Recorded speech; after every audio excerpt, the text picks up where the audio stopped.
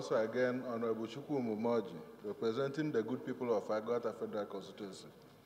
Mr. Speaker, most of us who in our university days worked as student union leaders know quite all right that the problem of cultism is deeper than the way we look at it.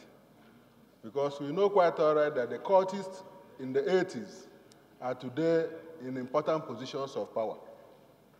And what do the societies do? They now form an umbrella body for the ones that have graduated and then move ahead to register such organizations. The truth of the matter is that we know that beginning from the Pirate Club fraternity to the Black Axe movement, the Aye, the Vikings, as many as they are today, have bigger organizations outside the student formation, from where they now draw their power and strength. And the organization they're highly coordinated.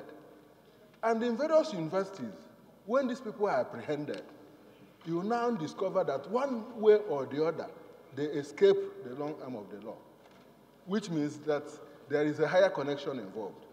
And most of the students that are apprehended are children of the rich and well-connected. So my contribution to this problem is that, first of all, we should keep record of the activities of those that are apprehended and make sure that when they are expelled from the university, they do not succeed in getting admission in any other university in Nigeria. Because that's the major problem.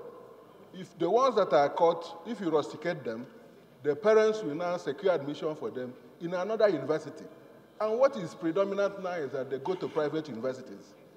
So my suggestion, I have an amendment to the prayer, that the National University Commission should keep a record of those that are involved in court activities. Immediately they are expelled, they should make sure that they are not granted admission in any university in Nigeria. If that is done, at least, we take care of the operation within the university system.